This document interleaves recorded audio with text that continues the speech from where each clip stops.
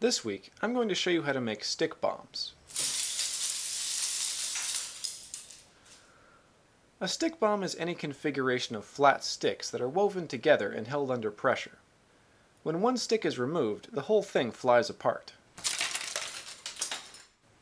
They range in size from small handheld bombs to massive displays made of thousands of sticks. To build them, all you need is a bunch of flat sticks, most commonly tongue depressors or popsicle sticks. Let's start by making some small single-cell bombs. The most common configuration is the triangle bomb. To make it, take a stack of 3 sticks and fan them out with the center stick on top. Now insert a horizontal stick that goes over the center stick and under the 2 side sticks. Then add one more horizontal stick on top that goes under the center stick and over the 2 side sticks. Now you have a basic stick bomb. To set it off, just drop it so that it lands on a side. You can even increase the force of the explosion by doubling some of the sticks. Another common configuration is the square bomb. To make this, lay 2 sticks on the table parallel to each other. Next, lay 2 more sticks on top perpendicular to the first 2. Then lay another stick across them in the center. Lastly, weave one final stick through the center so that it goes under the first 2 sticks and over the center stick. This makes a square bomb. There are a lot of other configurations that you can try, so feel free to experiment.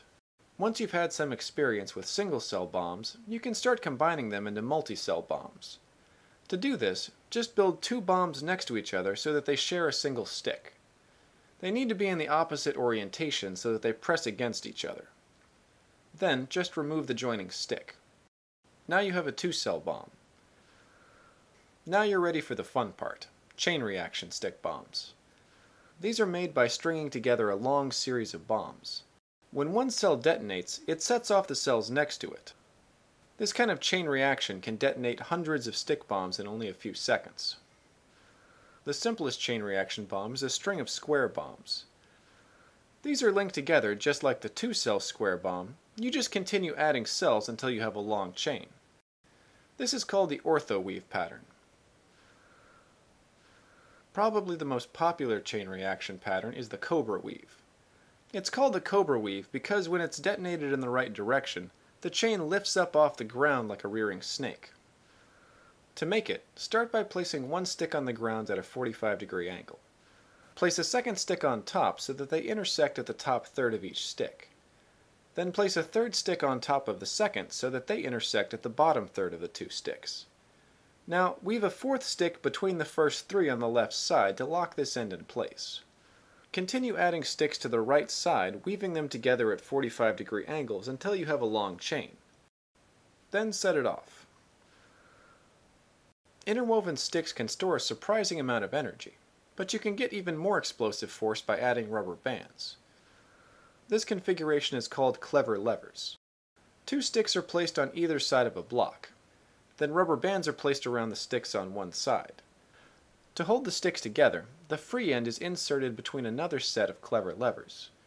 Continue adding levers until you have a long chain. You can even add props on top of the levers that will be thrown into the air. These are just a few examples of stick bombs.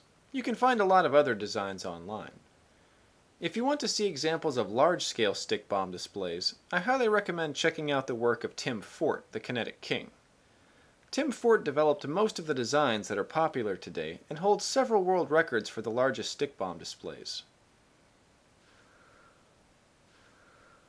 Well, thanks for watching, and check back next week for more DIY hacks and how-tos.